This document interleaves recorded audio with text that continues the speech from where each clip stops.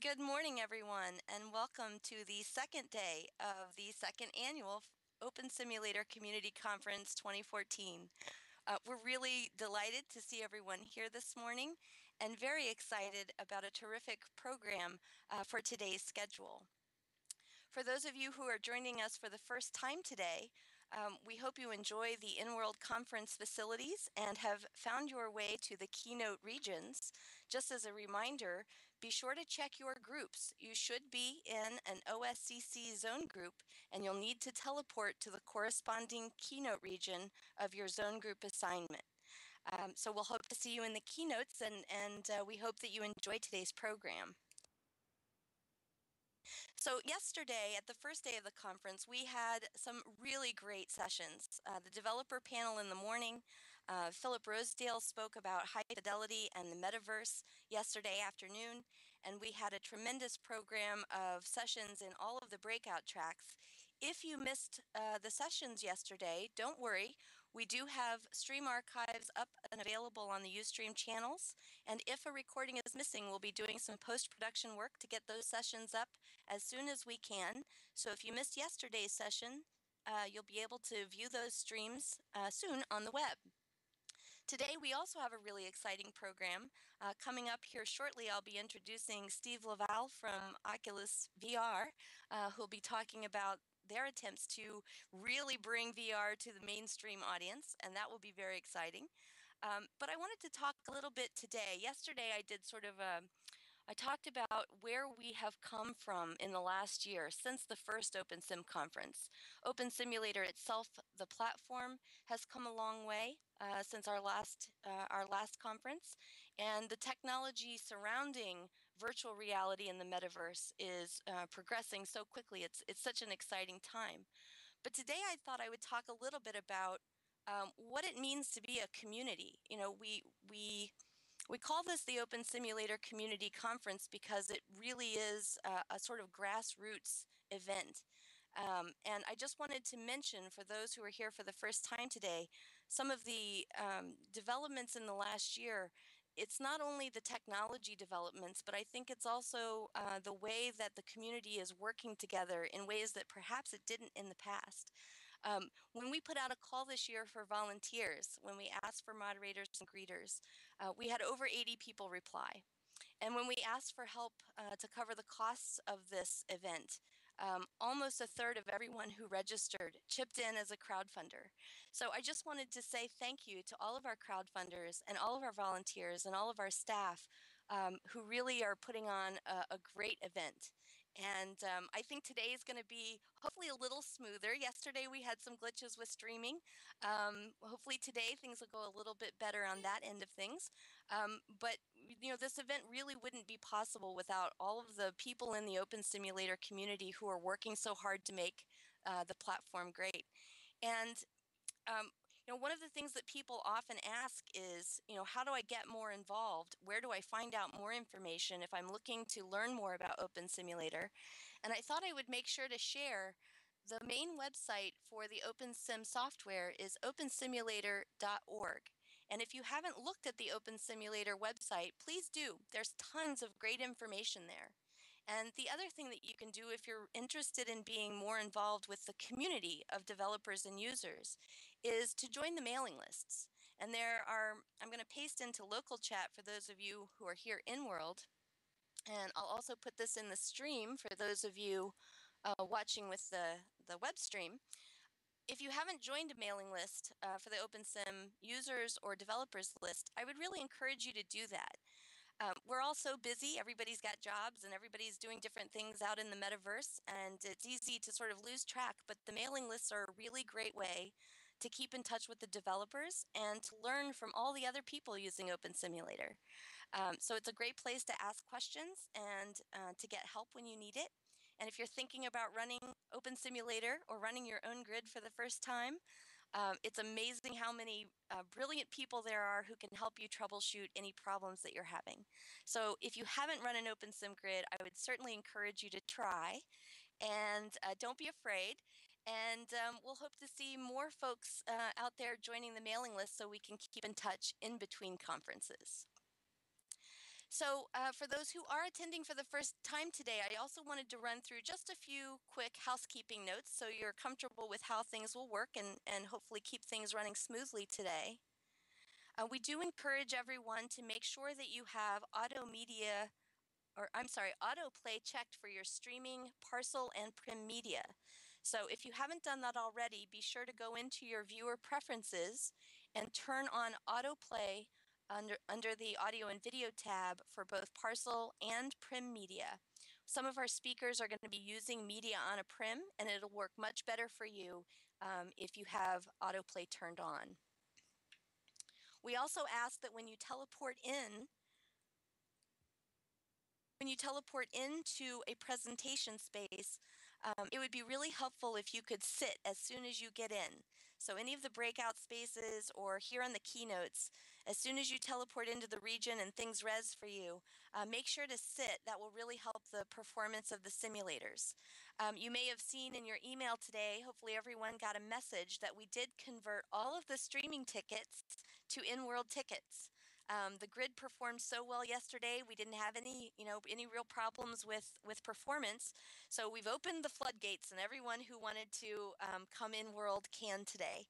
So we're expecting, hopefully, to see a little bit bigger crowd. So it makes it even more important that everybody sit in those presentation spaces, so that the simulators can handle the load. Of course, in all the other regions, you can feel free to walk around and explore. And I would also, if you haven't yet, we have a little game going in the grid here called the Open Meta Quest, and it's testing your knowledge about the metaverse. And the game has some really fantastic prizes. So if you haven't had a chance to play that today, I hope you'll take the time. You have to sort of search for the clues, and they're in various regions around the grid, particularly the expo regions where our sponsors have really great booths and fun things to do in the expo regions. So if you haven't had a chance to do that, please do. And then finally, if you're having any technical issues, our staff are around in the regions all day today. You should notice they're wearing blue OSCC staff shirts. Feel free to ask them for help if you have questions, if you're having trouble hearing or seeing, or if you're not sure where to go. They'll be able to assist you with anything that you need. And if you're having account issues, if you're watching this on the web and you haven't been able to get in world, please do check the FAQ page on our website first, and if that doesn't solve your problem, then you can feel free to email us for help at opensim@avacon.org. Okay, we'll be streaming obviously live throughout the day on all of the various track channels. You can see the full conference program on our website at conference.opensimulator.org. The streaming link will appear at the top of every session description, so you can always check out what's happening with all the different tracks on the web. And you can tweet with the hashtag OSCC or OSCC14, and we'll be watching for your questions and comments on Twitter. So with that, I think we're probably ready to introduce our keynote speaker today. I'm sure that everyone who's watching and in the audience was as excited as I was with the announcement of Oculus Rift. The first time that I wore the Dev Kit 1, it's been some time since I had a sort of technological, really like a wow moment where you have that feeling that, oh gosh, this is a game changer. And the first time that I tried the Rift, I had that, I got goosebumps. I'm getting goosebumps again thinking about it. It's sort of that realization that the way that we've been interacting with this technology can be so much better, that it really is a game changer. And then the difference between the Dev Kit 1 and the Dev Kit 2, if you've had the opportunity to try it, again, it's just shocking how much presence you feel being in the virtual. And I think that the excitement around the Rift has really reignited the discussions about virtual reality and the metaverse, and all of the technology that we're working so hard to bring to users. And I'm absolutely delighted to have Steve LaValle here today from Oculus VR to talk about what they're doing and what their plans for the Rift will be.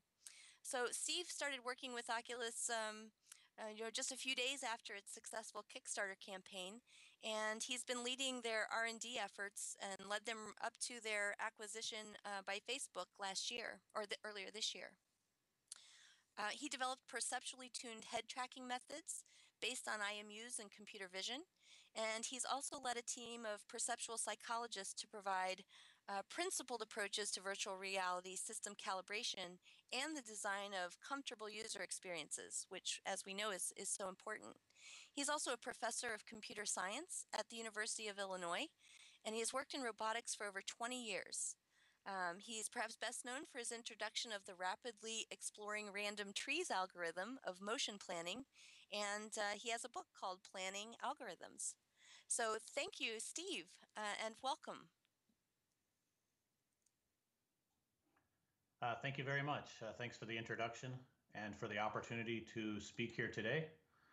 I really appreciate this, and I became familiar with Open Simulator a couple of years ago because while working at Oculus, I lived on one side of the UC Irvine campus, and the Oculus headquarters was on the other side of the campus, outside of the campus, but in the back of the campus. And I rode my bike across it to work every day, and in the process stopped in a lot and got to know a lot of the great faculty at UC Irvine, and Walt Luckey and Krista Lopez. And Krista Lopez and I talked a lot about Open Simulator, and I was very excited about the project and the effort, and so I'm really glad to speak here today. So the title of my talk is Virtual Reality, How Real Should It Be? And I'll give you some ideas about that as we go along here. Let me change to the next slide. So Philippe already gave some idea about my background. I thought I would talk a little bit about that. I've spent over 2 decades as a robotics researcher, and in the process got familiar with a lot of, say, mathematical problems, especially involving sensing and filtering and motions through 3-dimensional space. And most of my background has been in the area of motion planning, where if you see the images up there, those are taken from Marcelo Kalman's work, who's a professor at UC Merced, University of California, Merced. Suppose you want to tell a humanoid robot to reach into a refrigerator and grab something. You would like to give it a very high-level command, and then have the computer or the algorithm figure out all the intermediate motions to accomplish that, so that no accidental collisions occur, and hopefully the motions look reasonably realistic. So of course already that deals with, to develop these algorithms and develop software for them, we're very comfortable with virtual environments and simulations in those environments, and some basic physics and kinematics and these kinds of things. Mainly for the purpose originally of providing tools for robots, but then these algorithms ended up being used all over the place, well outside of that, some by people in the game community, and many other areas such as virtual prototyping and so forth. So I find it very interesting that I was able to get close to the game world, video games, and the software engineering kinds of aspects of that by having a robotics background that kind of ports over to that, let's say. I've also been a professor at the University of Illinois. I've worked at Stanford and Iowa State before. So I mainly have an academic background, and I'm mainly going to give some, let's say, research-oriented kinds of ideas and thoughts. And so I probably, as a researcher, I tend to find more questions than I answer. So I think many times figuring out the right question to ask is the hard part, trying to identify the problem. So that's the kind of thing I'll be focusing on today, rather than talking about super technical details on what we did before. I want to talk more about what some of the interesting challenges or problems are. And finally, I'd like to say I certainly love open source, so it's very exciting to see Open Simulator. We've written some open source small libraries for doing motion planning and doing sampling of transformation groups that are related to those kinds of problems. Also, my textbook Planning Algorithms has been online for free. I've always been I didn't make it open in the sense that anybody could go and edit it like Wikipedia, but it's been open for at least to the community as a free textbook. It was also published by Cambridge Press, but it was very important for me to make it open for anybody to download and access since about 2004. And that was actually how I got into Oculus, because people were searching for some of the basic concepts, some of the basic kinematics, quaternions, some of the basic mathematics that were needed for head tracking, and they came across parts of my book. So I had no prior background in virtual reality or in the game industry or in industry in general, but got in that way a couple of years ago. So some of that came about because of my efforts to make things open and available to the community. So I think that's an excellent model. Let me advance to the next slide here. So to talk a little bit about my work at Oculus. So, and this is actually related to open source in the sense that my first 6 months while working at Oculus, which started a few days after the Kickstarter, I was started off working as a consultant, and I was in northern Finland at the time, working in the city of Oulu. I was attracted to Finland for a number of reasons. I was on a sabbatical working on a book project, so I needed to have some sort of distance from my daily job in order to focus on the book I was writing on sensing and filtering, which ended up being related to head tracking for Oculus as well. But I also chose Finland because it's the home of Linux, and I've always been curious about the culture of the Nordic countries in Europe that contributed so much to open source and pioneered so much of that. And so I thought it was great to be immersed in that culture for a while. But somewhere in the middle, I ended up pulling out of there unexpectedly early and moved straight to Irvine, California to work with the Oculus team. And so it was in September of 2012 when I started with Oculus, doing some of the basic math coding and kinematics, working on the basics of head tracking. Ended up working. My wife Anna, your show was in the picture there, so we ended up working together. We also had a robot there in the apartment in Finland that had the DK1 sensor board on it, and we were doing calibration studies and sensor tracking performance studies.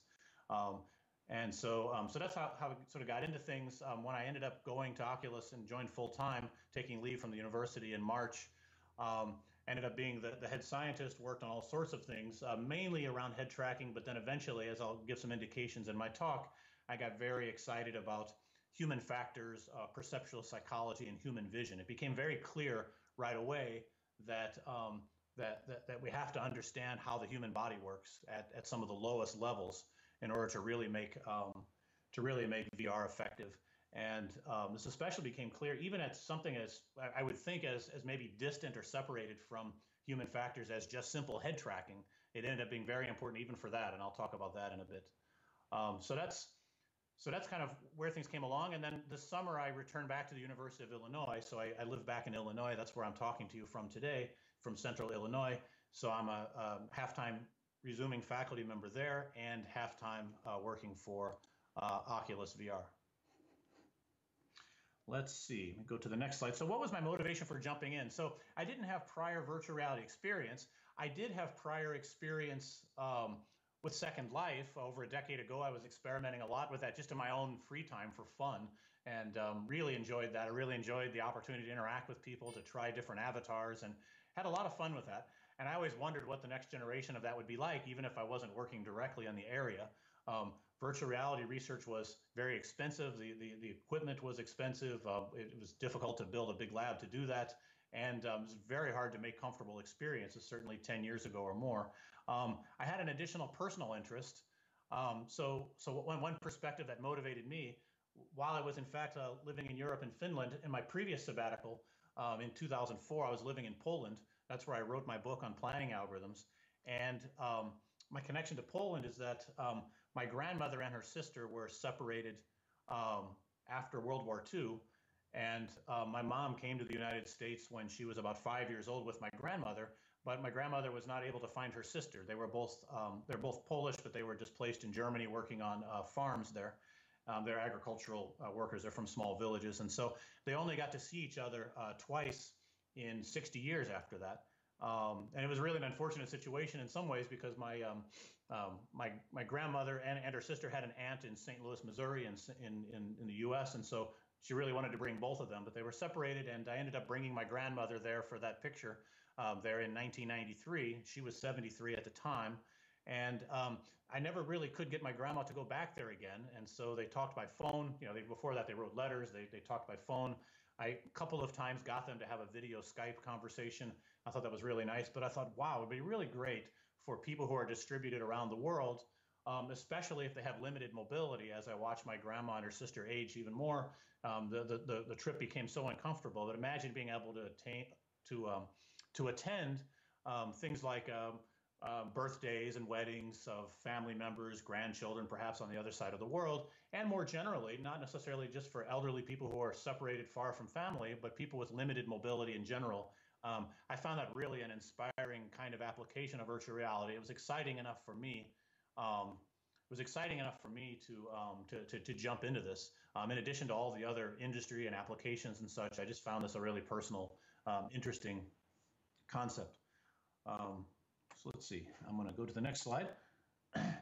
I'm kind of wondering as I've gotten in, what is virtual reality? I've noticed in recent talks of Philip Rosedale, who of course spoke yesterday, has given an interesting definition that I like, and he gave this one at SVVR conference a few months ago. Virtual reality is a sensory experience in which the results of our actions are consistent with past experiences. As he was commenting, there's a lot of not so satisfying definitions that are very much pinned to the current technology rather than, let's say, the effect that it has on the human body or how the human interacts with these artificial worlds that we construct. The Merriam-Webster definition that I looked up was also, as I was poking around, also seemed fairly satisfying. An artificial environment which is experienced through sensory stimuli, such as sight and sounds, provided by a computer, and in which one's actions are partially determine what happens in the environment. So I went through some iterations yesterday, tried to come up with some definitions and concepts, and tried to refine a definition. And one of the things I came up with is I wanted to make it a little more general than humans, because I became aware recently of a body of literature of virtual reality being applied to insects, animals, all sorts of other organisms. And the reason why I find that fascinating is because I want to emphasize the fact that we are an organism, a living organism that's caught up in this technology while we are using it. And it's sometimes easy to forget that while we're immersed in it, but it ends up being very important to remember that and to pay attention to that, to focus on that as we develop these kinds of systems. So one definition, and I reserve the right to refine my definitions in the future, but one definition I found reasonably satisfying today is that it involves inducing targeted behavior in an organism, a living organism, by using artificial sensory stimulation, while the organism has little or no awareness of the interference. So, and that last clause, by that I'm sort of alluding to the feeling of immersion, and higher than that, the feeling of presence, but it was not necessarily any direct reference to consciousness or other things like that, but just, you know, you're behaving in some kind of targeted way. The technology that's been used is causing you to behave in some targeted way, but you're not really very aware of that or concerned with that while you're experiencing it. So the reason why I use the word organism, I was just thinking about, you know, we are animals of some kind, and so we're presented with some sort of alternative stimuli, and that's causing us to behave in some way that's familiar to us. So I often think about, if in the upper left there, you see, I often think about gerbils on a circular wheel, so running along, and so it's known that rodents somehow comfortably take off running and get a lot of exercise, even though they're in a cage. They seem to go into this mode where they're perfectly happy to run almost forever and to a point of exhaustion inside of a wheel. And humans, in our efforts to try to get more exercise, you know, it was the case that we got plenty of exercise in the wild, and then after enough technology improvements, so-called improvements, we end up sitting around and not doing very much. And so people invented treadmills to get the same kind of feeling. You feel a little bit immersed, I suppose, in the fact that the ground is moving and you feel like you're running along.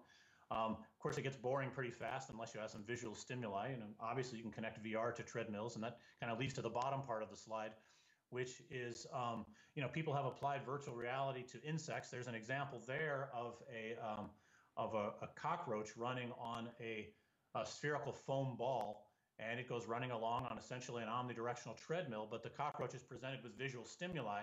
And this was actually done by researchers, a physicist at the University of Oulu in northern Finland, coincidentally the same place where I was when I started consulting for Oculus, but I didn't even know about this work at the time.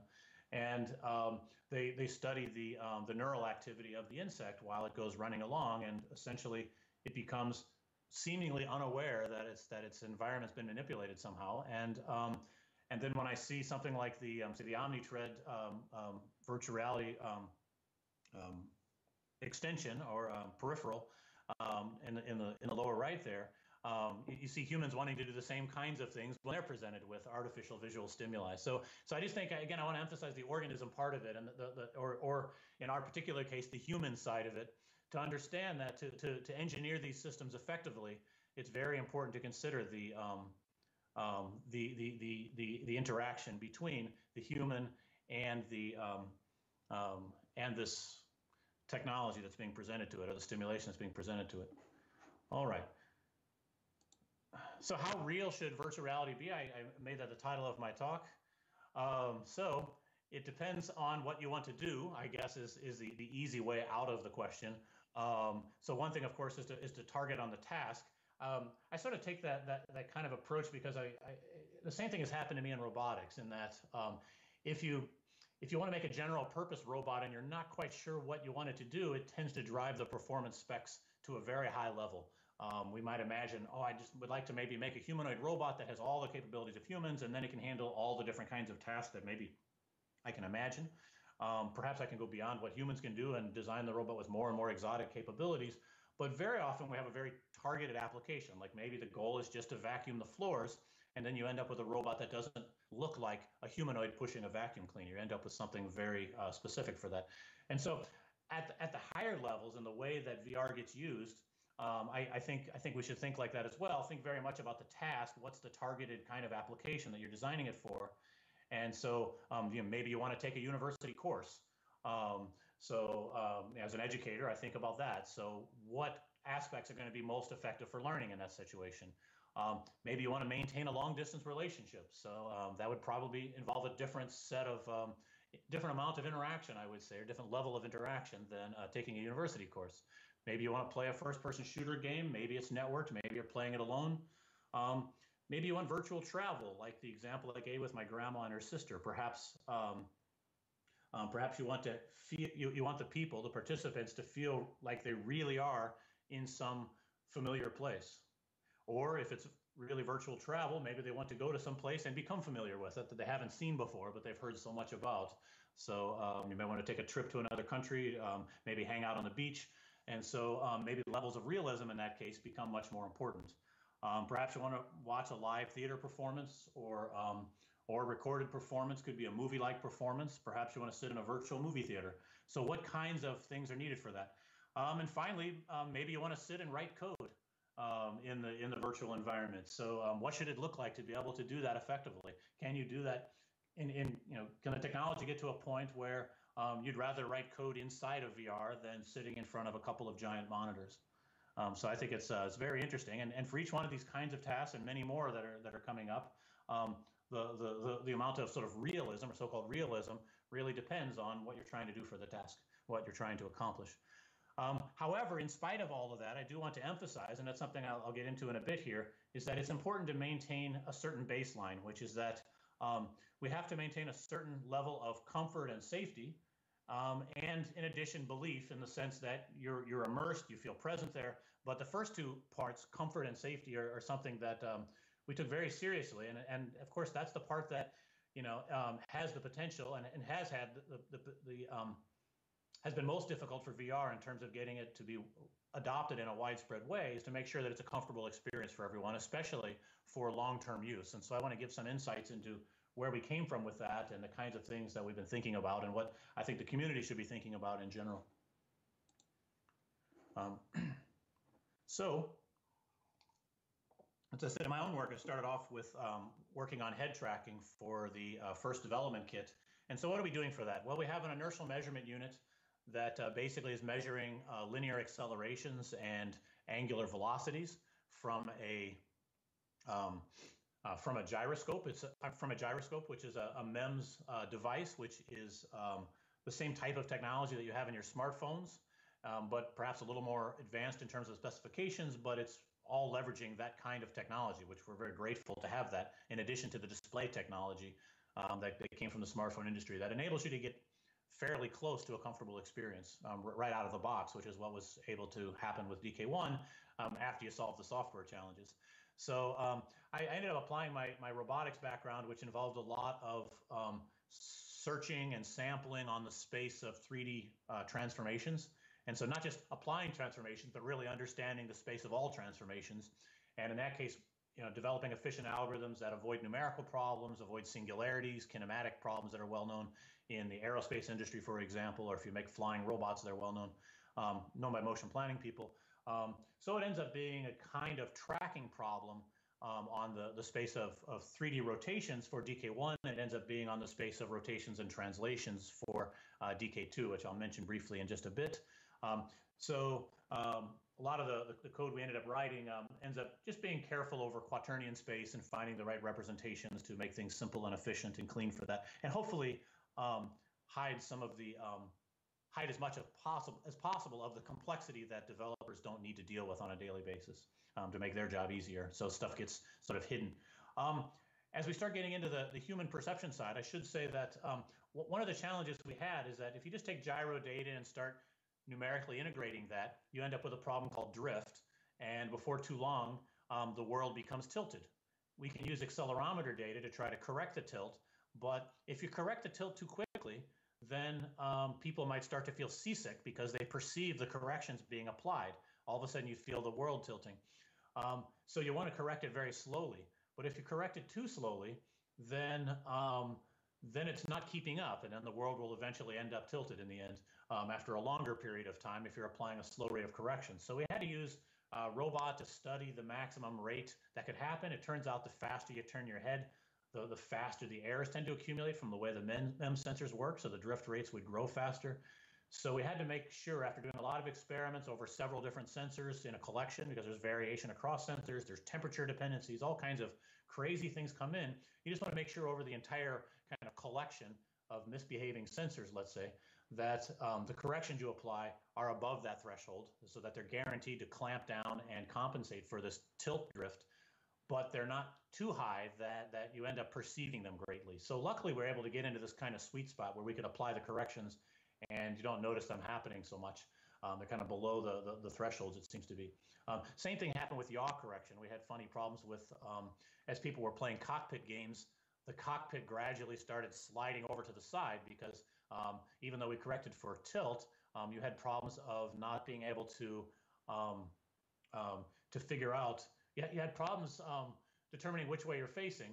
And so we ended up having to work initially with an uncalibrated magnetometer and figure out ways to just kind of get it automatically calibrated and working while developers were not even too aware of that happening. Magnetometers are very difficult to work with. They're not exactly like a compass in the pure ideal sense. I wrote some blog posts on that if you find that this kind of thing interesting. I'm not here to talk about the details of that too much, but I found it anyway really challenging and fascinating to eventually solve the problem so that you're more or less facing in the same direction rather than wrapping around in your chair gradually over time and getting tangled up in the cables while playing a cockpit game.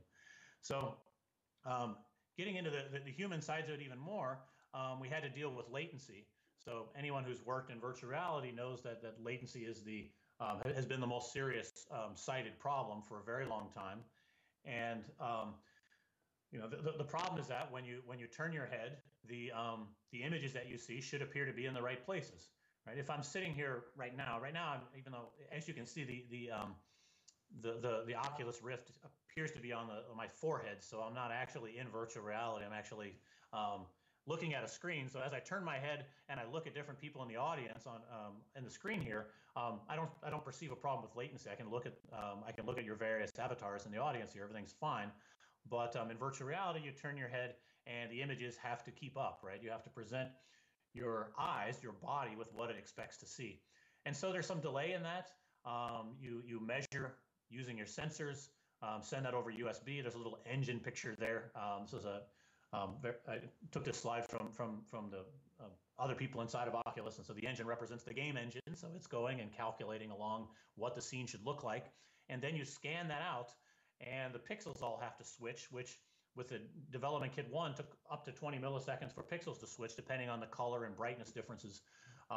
You ended up noticing that as a kind of blurring, but eventually you get out this result, which could take 30 to 50 milliseconds or longer if your game engine's taking a lot of time.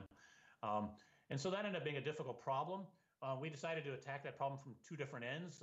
One of them is to use time warping, which is an idea that's been around for a while. You may have heard of image shifting or image warping, which is after the game engine step when you have updated the world, you do some, you grab new sensor readings and perform some quick post-processing, let's say, to the images that you've generated to try to fix them as well as you can.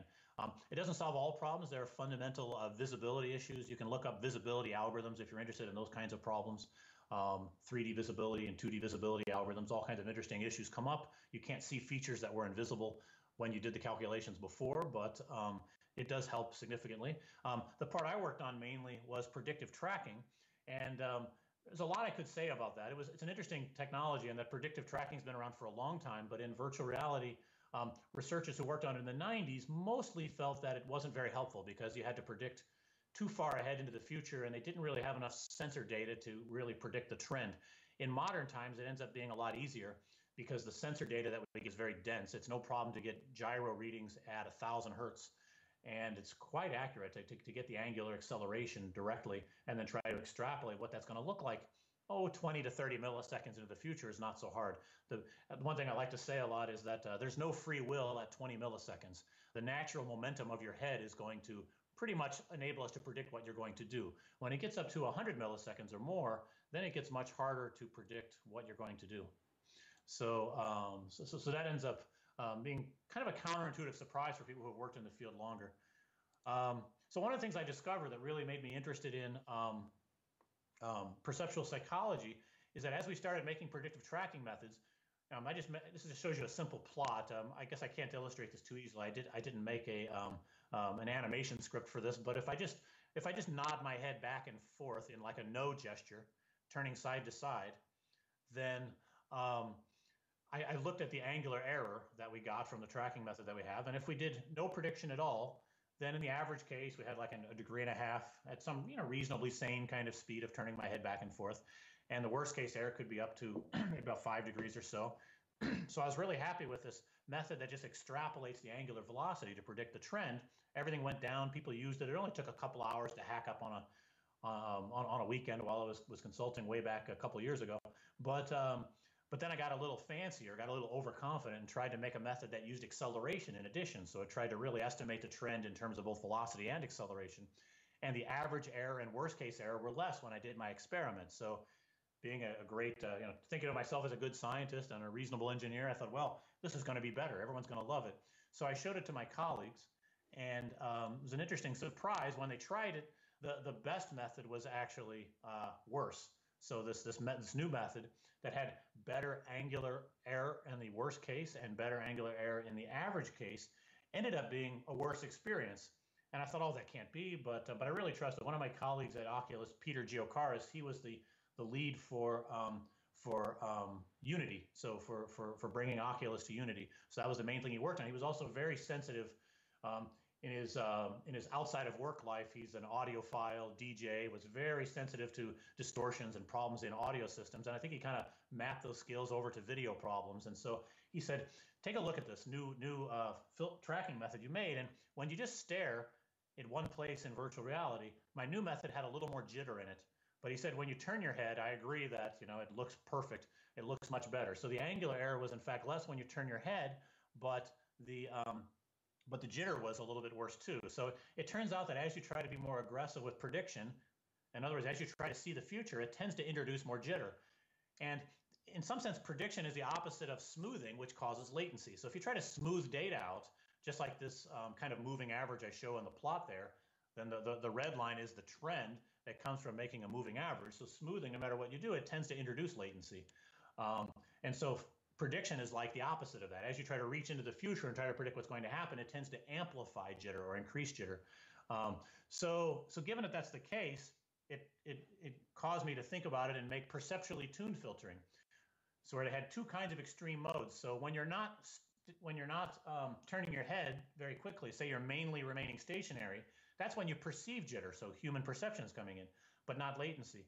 And then when you do a quick motion, you perceive latency, but not jitter. So the idea was to do perceptually tuned filtering, which is not like a standard kind of filtering or tracking method that you find in control and dynamical systems literature and in standard methods applied to robotics, because there's a human in the loop here with very low amount of latency. So it becomes very important to get these things right. So we predict further when moving quickly, but we do little or no prediction when stationary and instead do more smoothing. And so that's how we ended up introducing these kind of tracking method with the orientation only work. Then, of course, eventually, again, considering human factors, you need to introduce position tracking as well, because you could move your whole body side to side, let's say, without rotating your head, and then it becomes disturbing to not see the changes that your brain expects in the world. So we eventually added positional tracking as the latest development kit too. We also worked on some of the other kinds of problems, which is making the pixels switch faster. So switching to OLED technology helps with that. We can switch the pixels very fast. They switch down to, I think about 80 microseconds or so, rather than problems of up to 20 milliseconds. So it's quite fast switching. If you leave the pixels on for the entire frame, then you get a problem called judder. So it kind of looks more like you're looking at you perceive more of a sequence of images rather than a continuous fluid motion. So because of that, we flicker the display. So you turn it on, let's say for typical numbers like a couple of milliseconds, and then it's off for the rest of the time, pitch black. Then you have a problem of perceiving flicker, which might remind you of problems on, if you're old enough to remember CRT monitors and using those, there were ergonomic standards and recommendations that the refresh rate needed to be well above 60 hertz. It needed to be above 70, 75, typically 85 was a high comfortable number. So we're striving to achieve those same levels of comfort. We have 75 hertz for DK2, but we're going to be continuing to be motivated to make it an even higher refresh rate to make sure that we have it very comfortable. Also, we are increasing the display resolutions as much as possible. So DK2 is 1080p. And Crescent Bay prototype that was shown at our recent developers conference is even higher than that. Things are going to continue to go higher up until we reach comfortable, let's say, limits of human perception, because it's, again, the human is really important here. So I now want to switch to a part in the talk here where I want to give some different ideas of what happens. Again, this is human-centered or human-oriented, but some of the kinds of problems we have where I thought this would be appropriate for the people who have experience with Open Simulator and with Second Life, in that we have problems adapting our expertise. So so for those of you who have extensive amounts of experience dealing with this platform that you've contributed to, that you develop on, or that you just enjoy for entertainment purposes, whatever you might be doing with it, perhaps it's education. I think it's important to not be overconfident as you move into virtual reality. So just to give a couple of examples. That's a quote from the original Tron movie there. On the other side of the screen, it all looks so easy. So some things that look kind of easy on a screen end up not working so well in virtual reality. So here's a couple of examples. So the panel on the left shows an adaptation that was made to a game. So one of the first-person shooters that we adapted for VR, if you just keep all of the geometry, the camera views, the cutscenes, all these kind of things the same, it quickly leads to uncomfortable experiences in a lot of cases. And in some of the cases, there ends up being, I think, kind of odd social cues happen.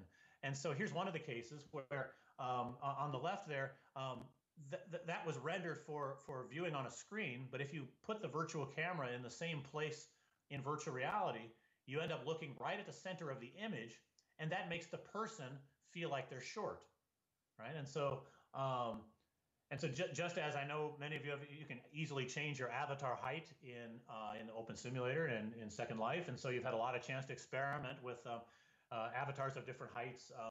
I know people have done studies on that as well. Jeremy Valenson at Stanford, for example, has experimented with how people interact in Second Life environments with a variety of different kinds of avatars. So this is accidental in this case. People ended up being very short and asking, why am I so short in this space? Well, it wasn't intended. It's just that it was adapted directly from a screen. Same thing for the panel on the right. This particular character ended up looking much more intimidating in virtual reality than on a screen. So the character was very large and powerful looking, and that sense of presence has quite a different, say, social communication that it causes, right? Social implication that it causes. So I find that interesting. So as you move from this environment that you're comfortable with, looking at this virtual environment through big screens and move into virtual reality, I just want to sensitize you to these kinds of problems and issues if you haven't experienced it already. Chances are many of you have already seen these kinds of things, in which case, sorry for if I'm beating a dead horse, but I never cease to be amazed at how often in all the aspects as we develop for virtual reality that our confidence that we bring to the table, let's say, ends up working against us. The experience or expertise works against us. So being aware of what you know that's useful and what you know that's counterproductive and being able to separate those out ends up being one of the most important skills in this space. So again, doing simple kinds of adaptations, let's think about the problem of locomotion, right? So I can take the keys here on my keyboard and I can move my avatar around. I don't think I'll do that right now. I'm afraid to screw things up, but I'll just keep standing here. Yes, I'll keep standing here at the podium, but I won't mess things up. But so as you move your avatar around, you move yourself forwards, backwards, side to side, called strafing. Maybe you might want to do torso rotation. But most of the people are experiencing virtual reality sitting in a chair. For safety reasons, we certainly recommend that to the vast majority of people, unless you've really carefully set up your environment for walking around. You can do a lot of damage to yourself or your hardware. And so most people are sitting down, so we mostly recommend, and that's where the products so far have been targeted.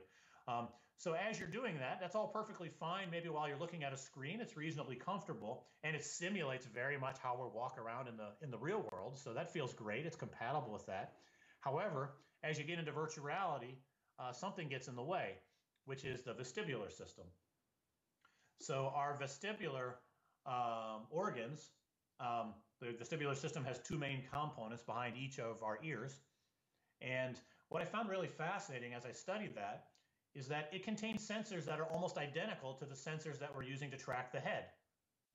So I thought that was really incredible.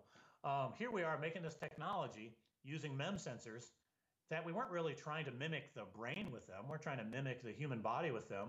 We were just trying to get the engineering information that we needed to provide the right visual stimulation to the eyes. And working against us are the body's natural sensors that are trained to measure the same things and let us know that everything's going right in the world, helping us with balance and comfort in the real world. And so I found it really amazing. The semicircular canals measure angular acceleration, which is very close to the angular velocity provided by the MEMS sensors that we use. And they ended up being designed in such a way in our bodies so that there's three orthogonal axes that they're measuring along, much like the three-axis gyros that we have. Just blows my mind. It was incredible to me. Like, wow, there's the three-axis gyro right there in our heads. Two of them, in fact. And then the otolith organs, called the utricle and saccule, end up measuring linear acceleration, and you get all 3 degrees of freedom from that. It actually has some redundancy in it. It's actually providing 4 degrees of freedom worth of measurements at least. But nevertheless, you can transform it, and it provides exactly the kind of data. I didn't find a magnetometer in our heads, but you know, some animals have things like that as well, of course, as you know. All right. So the interesting thing is, as you try to do locomotion, you have a problem called vection. This is the illusion of self-motion. So the problem is you're trying to move your character along and you perceive optical flow with your vision system. I'm just showing some arrows here as flow lines so that as you track features in the environment, especially at your periphery where you're not really focused on it, but in a wide field of view virtual reality system, which we're all excited about, your body ends up being most sensitive to this, even though you're not focusing on it directly. And many of you may have experienced vection before. If you're in the United States, for example, you've been stuck in traffic before. If you're in Europe or Asia, you've been stopped on a train before, let's say. Of course, we all have experience of both, perhaps, but more commonly in Europe and Asia, you may be stuck in a train, and you notice at your periphery that the train out the window to the side starts moving, but actually you perceive yourself as moving backwards, and it's a bit disorienting, right? Usually you catch yourself pretty quickly. Maybe it only takes a couple of seconds. Oh, wow, I'm not moving backwards. The other train's moving forward. Well, that's an example of vection, and yeah, it's quite disorienting. And in virtual reality, if you're not careful, people are doing that all the time in a careless way and for very long periods of time. So that's not a flaw of the hardware technology itself. The hardware may be quite comfortable. It's that the experience has been designed to keep causing vection for you over and over again, right? So So it's very interesting that we're causing this sort of well-known phenomenon for vision scientists, people who study human vision, and and this mismatch is being caused intentionally to try to get more realism. It's just important to understand that this realism comes at a cost. So I found it really interesting. So once I understood this mismatch, I find, as many areas of research, I find that I reach different levels of understanding.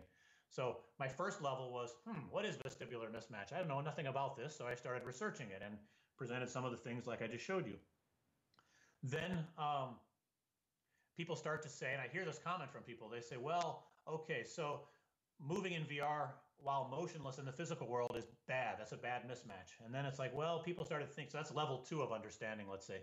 But then people thought about it a little more and they say, well, actually, it's just bad having mismatched accelerations because that's what your body is measuring. So it seems like that's level 3, that since your vestibular system is like an inertial measurement unit, as long as they're matching, then you're probably okay. So that means moving along at constant velocity, just moving along straight, not turning, and moving so moving along at constant velocity, that should be comfortable, right? But I'm at level 4 where I'm not really sure that that's comfortable either. Because I don't think we get a lot of experiences where there's no kind of rumble. We're not on a vehicle and we're just looking down and the environment's just smoothly moving along, right? So, sure, maybe on some maglev train, it might be smooth enough and you can look out the window, but I don't know how long I want to look down and see things moving by and consider that to be comfortable. So I'm really not completely sure.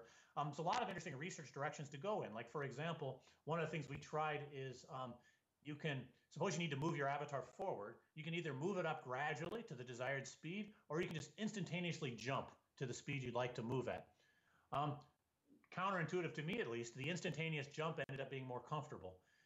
It seems to be that the brain is willing to accept a mismatch between your vestibular sense and your visual sense, a very large mismatch for a short amount of time. It seems to discard it as a glitch, like, oh, that's just a hiccup, forget it. But if it's a sustained mismatch that's smaller and happens over a longer period of time, then it starts to be uncomfortable. So I found that very interesting. If you can point and click and teleport where you'd like to go, people in your space here are very comfortable with teleporting. That's just great. If I could teleport in the real world, I might do that. But there's going to be a kind of tension between people wanting realism. They want to feel like they're in the real world.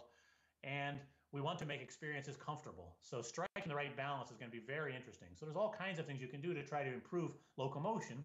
And there are researchers that work on this in the context of virtual reality. But I just want to say that we're getting into this in so many different kinds of ways. And I find this a fascinating area of research to try to make it comfortable, immersive, believable, you feel presence. But it's okay to do things a little bit differently, I think. And I think and it's important, it's interesting to figure out what these different modes are going to be so that you're quite comfortable moving your avatar around in virtual reality and it doesn't break the presence for you. And it's comfortable at the same time because there's no need to drag people through long vection experiences unless that's just what they signed up for. If you want to go for a virtual roller coaster ride, go for it. Speaking of virtual roller coasters, there's an example that I like to give. So there's a lot of people experiencing virtual roller coasters and amusement park rides while sitting in a chair. One challenge I've put out to people is to try to build a real roller coaster experience where on the roller coaster itself, you're just sitting in a chair, right? So the VR experience is to be sitting stationary on a chair or on a couch while you're in real life moving on a roller coaster or a motion platform. So no one's taken me up on that yet, but let's see.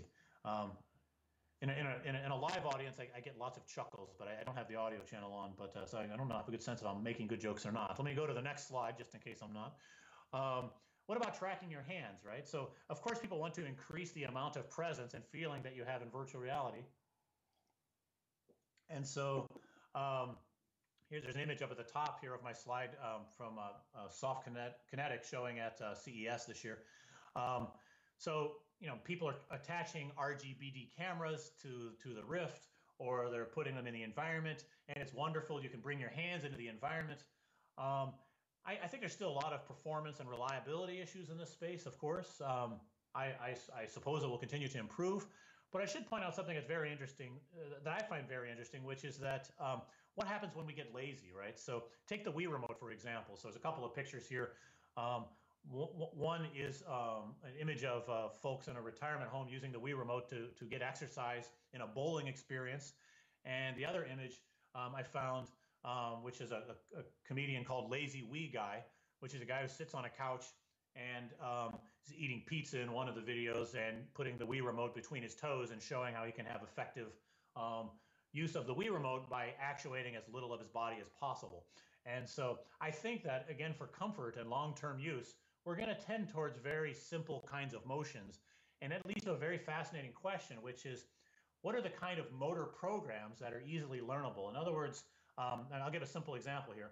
Take the mouse, right? Who would have thought that before ever trying anything like this, that you can move a mouse around on the table, and then when you see the pointer moving around on the screen, I don't know, it sort of feels like our fingers pointing around on the screen, but it's a lot more comfortable than holding our arm up in the air. In human factors, this is called the gorilla arms problem.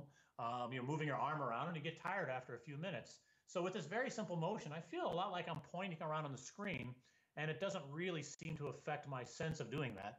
And so I wonder, can I make very simple motions with my hands, my fingers in some kind of way without having to really move my whole arms around? And my brain very quickly can handle that motor program, some very simple kinds of motions, and I just feel or believe like my arms are moving around just fine. I can learn how to grasp things, and I'm comfortable with that. So these are some things I really wonder about from a human factors, user interfaces, design perspective. What are kind of the lazy interfaces that we can make that work quite well or quite believable, and maybe have very high levels of reliability and low amounts of, let's say, technology demands. So I think that's very interesting. All right.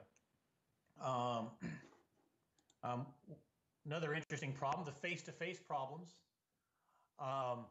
So of course, one of the first things you think about when I thought about my grandma and her sister, and started thinking about developing this technology, I thought, oh, how long will it be before I can get an app together? And then I thought, oh yeah, my grandma and her sister are going to be looking at each other with rectangular bricks strapped to their faces. That's not good.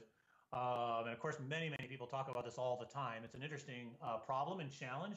What to do about your face if people are wearing this. And when you think about face-to-face interaction, the competition is going to be video teleconferencing, right? So take Blue Jeans or Skype or other platforms for teleconferencing. You feel the presence of people there. You can guess their mood or how much they're paying attention. You can see if someone's looking down and typing at the keyboard, which I can't see right now too well while I'm looking out at the audience. I don't know who's paying attention or not. It's difficult for me to assess. How real should the avatar be? I took some images here from Paul Dubevic, who strives to make extremely realistic looking faces that can be animated for current movies. What if you want that real time on low-end platforms? It's going to be challenging to make interesting, useful animations, effective animations. And of course, we have to be aware of the uncanny valley, which I was quite delighted to see that term being used in virtual reality. I was familiar with it from robotics because we're familiar with that as we try to make humanoid robots. People tried to make them looking more and more realistic, especially in East Asian robotics research. They become, kind of creepy. And the same thing happens in virtual reality as well. So I find it really fascinating, again, to think about, I guess, a kind of minimalism. What are the aspects of human emotion and attention that need to be communicated in a social setting so that we feel like it's really effective and it becomes a great replacement for live face-to-face interaction? And will that involve capturing the motions of your face, the directions your eyes are looking? I think eye tracking ends up being a very interesting problem. You can put cameras inside of a headset, try to track things that's going to capture some amounts of your motion. You can capture your eye motions, but your facial motions, your facial expressions are certainly going to be altered in some kind of way. You can't capture all of that while you're wearing something on your face. So as the devices shrink over time, that may get better. If virtual reality turns into some small eyeglasses that you put on, then it'll be a lot easier, maybe, and more comfortable.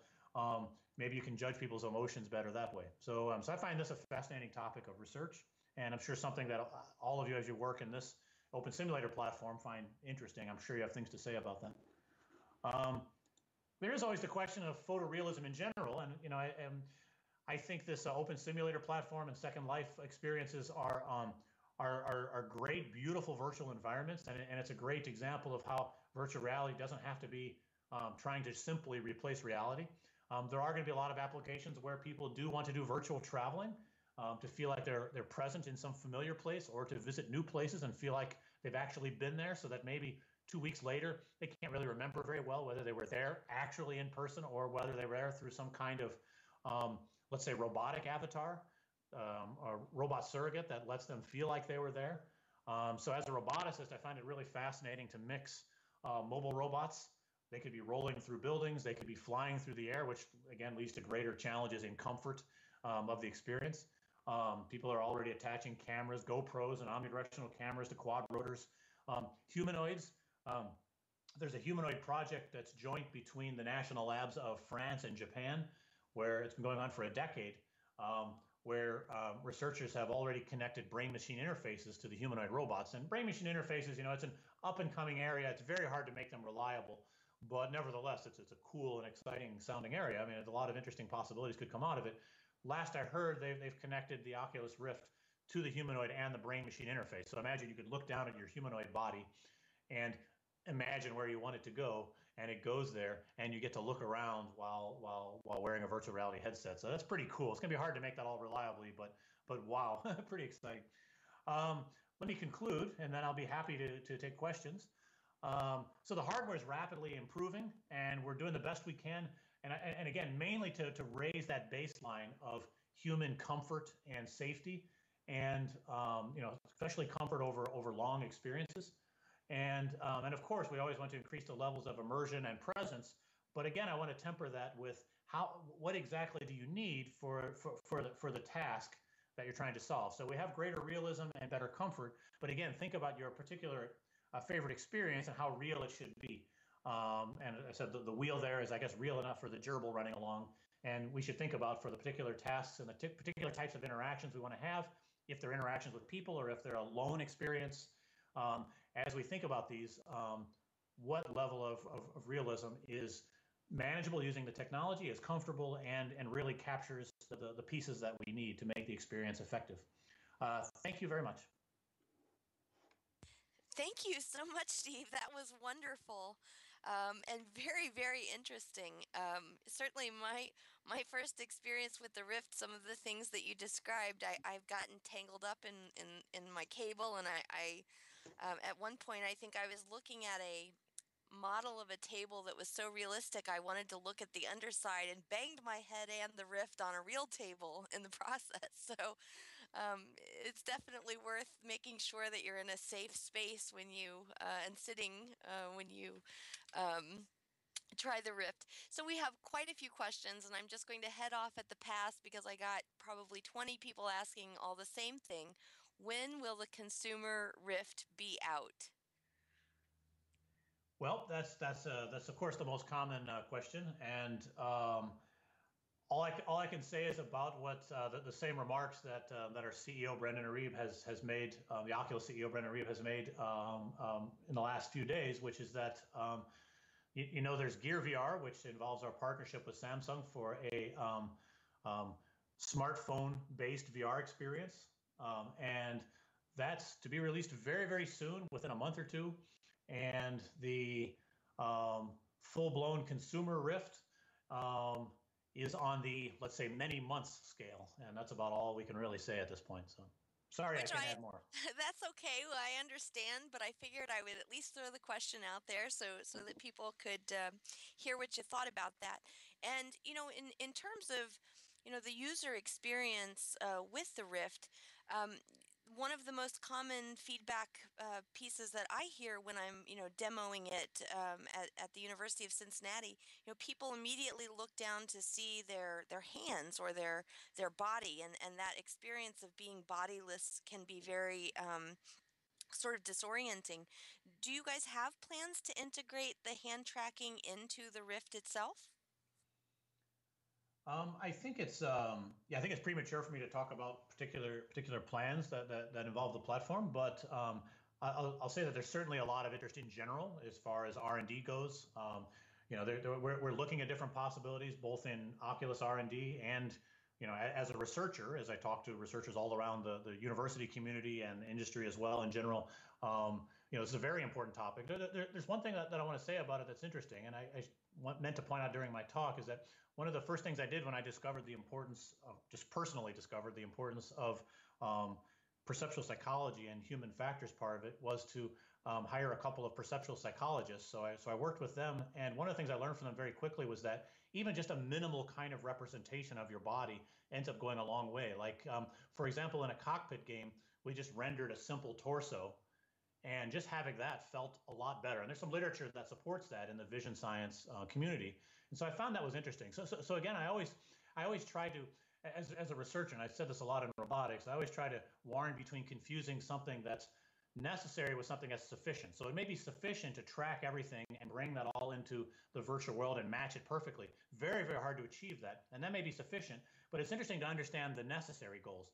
When can very simple substitutes? So if my arm tracking is not perfect, but it's off by a bit, your brain will learn to compensate for that. So it's very interesting. However, if all of a sudden your arm looks like it's broken at the elbow, that's very disturbing and it'll be kind of shocking for you. So it's very interesting to figure out what are the kind of minimal kind of performance criteria, the necessary parts you have to get right to make it comfortable.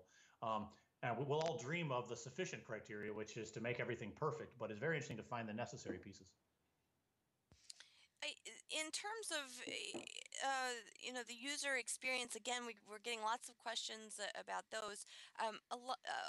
Here's a good one. So it seems like many of the demos right now for the Rift are focused on single player sorts of Unity 3D type applications. In terms of the multi-user experience, which of course for those of us involved in Open Simulator or Second Life or similar platforms like that, it's being in places with others that's so compelling. Do you have any thoughts on designing or developing for the Rift in a multi-user environment? Well, that's an excellent question. I'm certainly, as I said in some of the motivation in my talk, I'm very interested in allowing this technology to connect people, all over the world. It's very exciting, to me to be able to do that. I personally love traveling. I love culture, and I love the idea of pushing further in this area. When I think about the technical challenges, I feel like we're overwhelmed in many ways with the technical challenges of just getting single person experiences working well and being comfortable. And latency, of course, is one of the biggest issues. And when you now connect people over a medium, when you connect people over the internet, let's say, and you want to have networked experiences, it's going to involve cleverness in hiding or dealing with the problems of latency. You can just demand that the latency problems should go away by better technology, and the internet will continue to improve, and people are going to do research on that and try to improve it at all levels, improve bandwidth and transmission rates. But that ends up being just another set of challenges, let's say. So I don't think there's any shortage of enthusiasm for this. It's just we're still in many ways even though VR has been around for a long time, this rebirth of VR is still in its, I would say, earlier stages, where if we try to tackle things that involve in an even greater sets of challenges, it may turn people off too quickly if it's not a comfortable experience. So that scares me a bunch with the extra latency and some of the additional challenges. So that's just one thing I'll warn about. I guess for people wanting to get into the space, I guess just try to heed my warnings about the human side of it, and to make sure that whatever we're building, it's comfortable. So if walking your avatar along in Open Simulator is comfortable on the screen, I don't think it will be very much in the VR case. So think about how to adapt that. So just kind of go through things systematically is what I would encourage developers to do, and try to assess the comfort of these things rather than just saying, the code's already there. I can jump in and hack this in a few hours and it'll be great. That's definitely true. Some of the environments that my team has developed at the university, there are so many issues with even things like scale, an environment that I've looked at on the 2D screen a million times and everything looks fine. And then you get in with the Rift and you realize, geez, that refrigerator was built for a giant. So lots of issues with making sure that the actual experience the person has with the Rift. And I don't know if you have the opportunity later today, Steve, to walk around this conference venue with the Rift. I'll be interested to see what you think, and we may also have giant couches or something. I don't know. That would be fun to try. It is. So in terms of, people are often, well, I'll phrase it this way. In my experience, when I'm introducing the topics of virtual reality or virtual worlds, to people who are unfamiliar, there seem to be almost two camps that people instinctively either are excited and curious and kind of want to dive in. And then there's another sort of group of people who are I have a very strong sort of fear response. They're not sure what it is, and they seem afraid to even try it. Do you have a similar experience when you're talking about this technology with others? And what do you say to those who are a little afraid of even trying VR? Hmm. That's very interesting. I think I'm an unusual person in that I'm well. There's plenty of people like me, perhaps, but I tend to um, be surrounded by a lot of technology oriented people. So and spend most of my time inside the company hacking code like crazy. Working on the nitty gritty things. And so anybody that would come by and visit was already pretty excited and wanted to try things. So I probably don't have a very good, in a statistical sampling sense, a good sense of what the audience potential audience is like. It's interesting though. I am old enough to remember people fearing computers in the 80s, and I was a teenager excited about hacking on home PCs like the TI 99.4A and Commodore 64 and stuff like that. And I do remember people fearing computers in some way. And as a roboticist, I have a lot. I've definitely been aware of people fearing robotics, like it's going to um, well, aside from maybe a robot revolution where they might take over the world and kill us off, probably not too realistic of a fear, but people do have maybe practical fears about robots replacing their jobs and things like that. And so that's very interesting that you asked the question because I haven't come up with a lot of that in virtual reality. I think that I think it is reasonable to have a little bit of fear about the comfort levels, right? Because it's very Hmm. interesting for someone to hook up the headset and give somebody a horrible experience in Vection in a carefree way. And if someone's a novice at it, you might say, "Oh, I'll use the keypad and I'll move you around in Tuscany. Don't worry, I'll take care of that for you." And if you're not controlling the motion yourself, then it's even worse, right? And so that's one thing that I guess for anybody who is trying to introduce it to family, friends, other folks that are far away from this technology, at least make sure that you're easing them in gently into something comfortable like VR cinema, or if it's in a basic place, try not to do locomotion for a while until they're comfortable. Oh, that's a really good tip, and I think we learned that the hard way as well. As much as possible, we try to let the user control their own experience because I think it's that unexpected movement that really can intensify the disorientation. Do you think that, are there other ways that people learn to use the Rift? Or I sort of have had the experience myself where, maybe initially it's disorienting, but, after a few minutes it gets better.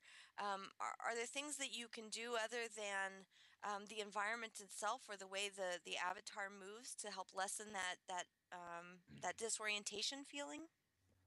Yeah, I mean, well, certainly our goal for those of us at Oculus and others in this rising industry, we have to make the hardware as comfortable as possible, right? So that's one sort of part of it.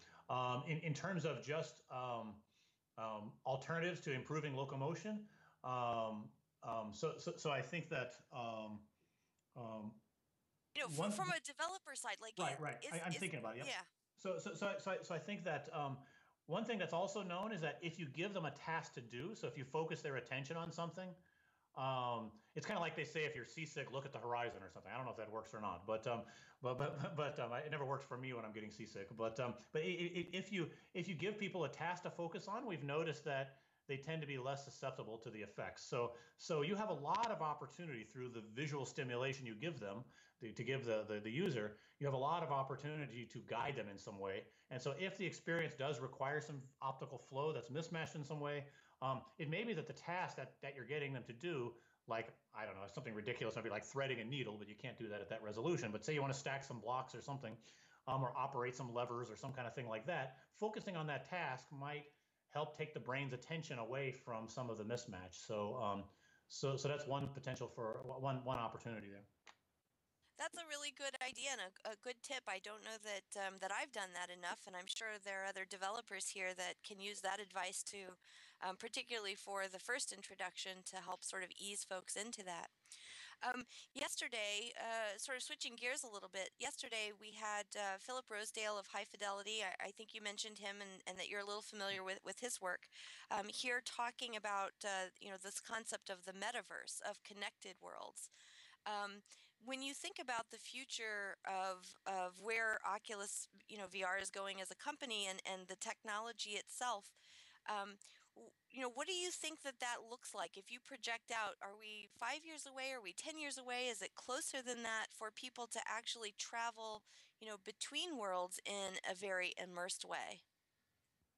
That's a very good question. I guess I tend to think, given my decades of experience as a researcher, I tend to be very hesitant to make predictions because I know that R&D is full of surprises all the time. And as far as what advances on the technology side, like at what rate will the,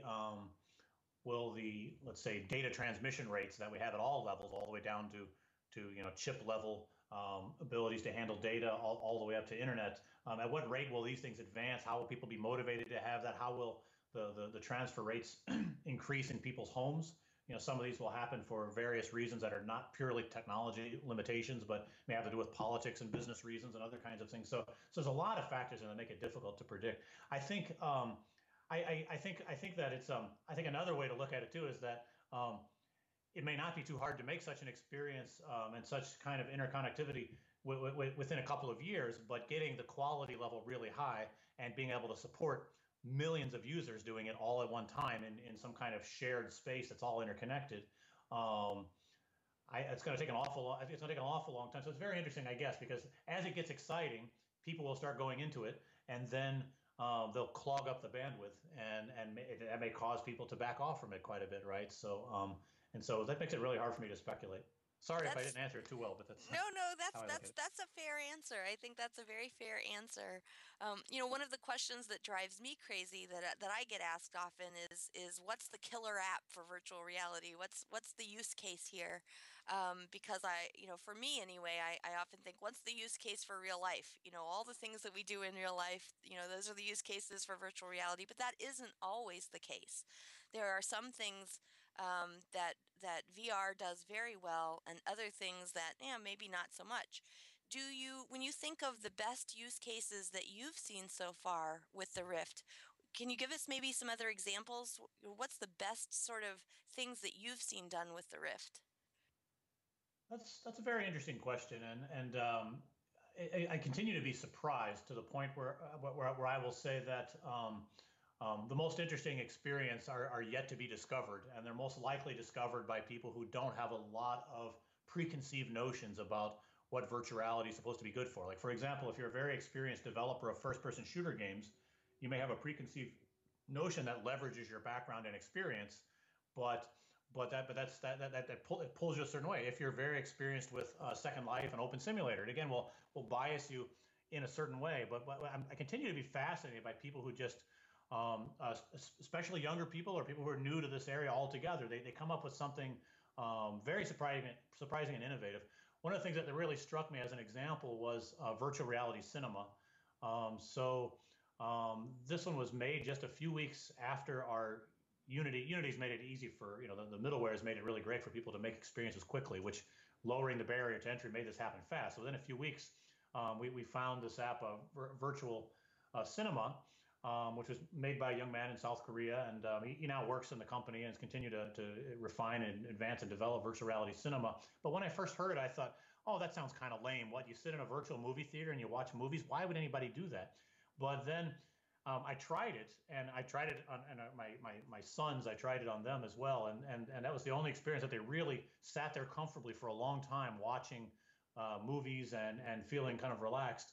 And it was really interesting to me because, first of all, it leverages all of the media that's already out there. So there's all kinds of movies out there, and you don't have to do anything to them to just show them in 2D or 3D on a virtual movie theater. So you're leveraging a bunch of content that's already there, and you're providing a very relaxing experience. And later, after talking to a lot of people from East Asia, especially ones that live in crowded cities like Tokyo, Seoul, Shanghai, they have very limited space. And so the ability to just relax in a big movie theater, or to build a big virtual mansion for themselves to just hang out in, and maybe you meet a friend or two, ends up being really, really a great experience that we were trying to increase the intensity here in the U.S. of the experiences and such. And so someone going, making this kind of basic relaxation experience, it was a reflection of their culture, of the kind of things they wanted to do with it. And I found that really fascinating. So I expect to see lots more stuff like that. And it's especially interesting in this case, as I said, that it leverages the existing technology. So if you want to make then a virtual movie theater experience where,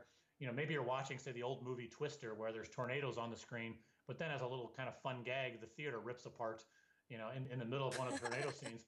Or you're watching a zombie movie and then you turn around and, oh my God, there's zombies coming after me. It's great the things you can do without even disrupting the content that's on the screen, right? So you can just add these experiences as annotations. That's fantastic. And we often talk about that even in the 2D virtual environment that I've been working in this space for more than a decade now, and often the most surprising limitation is at the moment our own imaginations. It's sometimes hard to even fathom all the things that you could do in virtual reality.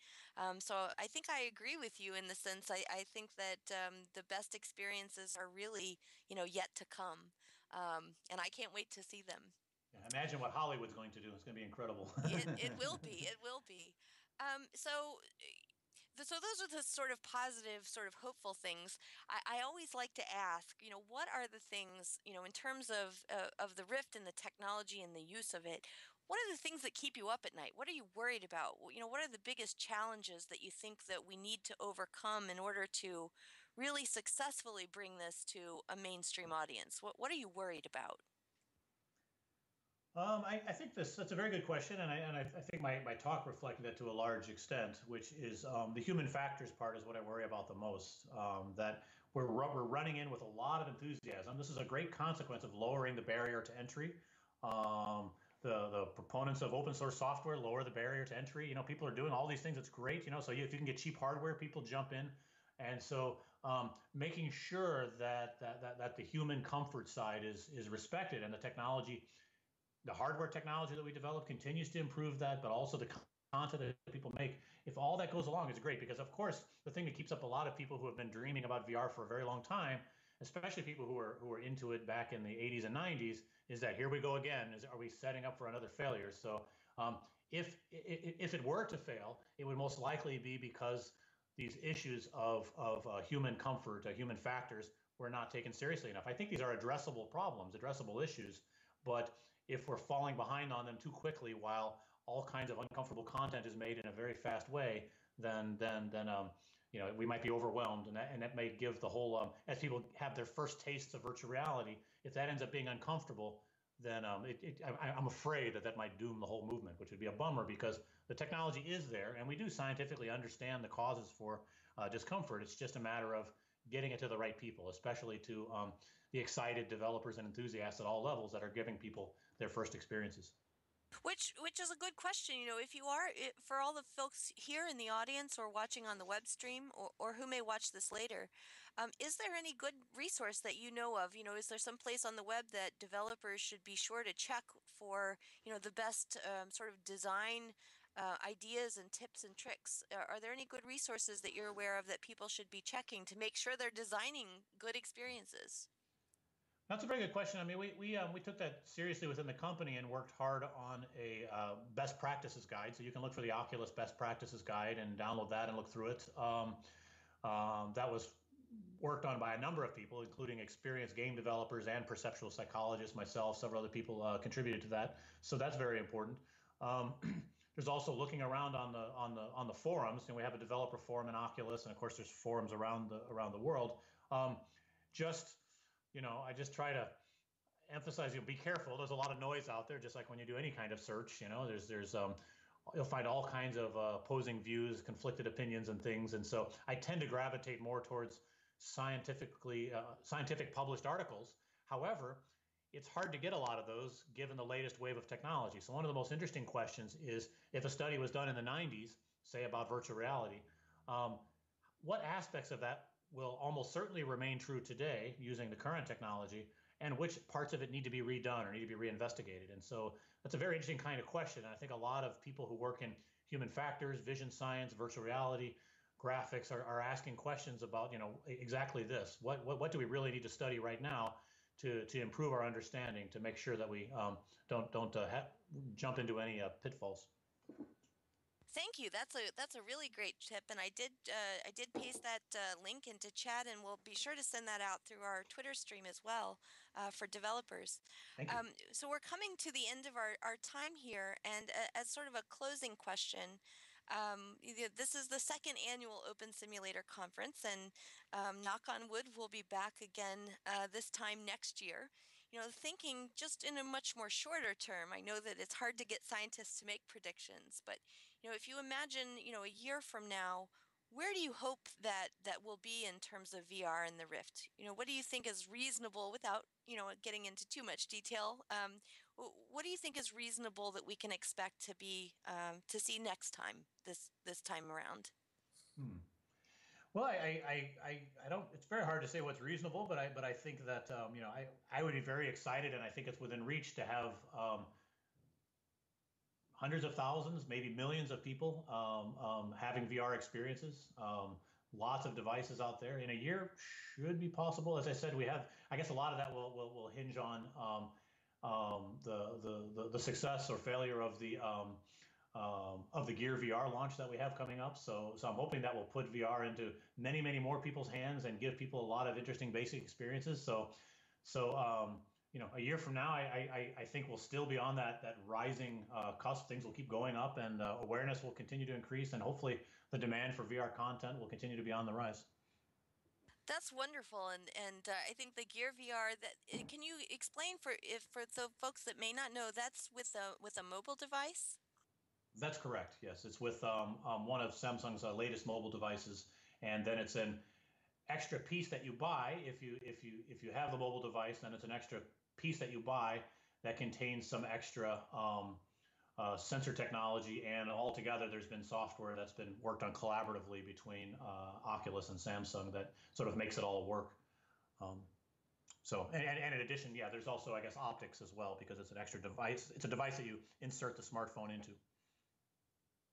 Well, that's really terrific. And thank you so much for coming today, Steve. This was really a wonderful, for those who may not know, an introduction to some of the more technical challenges, but also lots of great information for the developers in the audience. I think many people here are hoping that we can help provide some of the content that people will experience through the Rift. So thank you so much for being here today. It was really a pleasure to have you.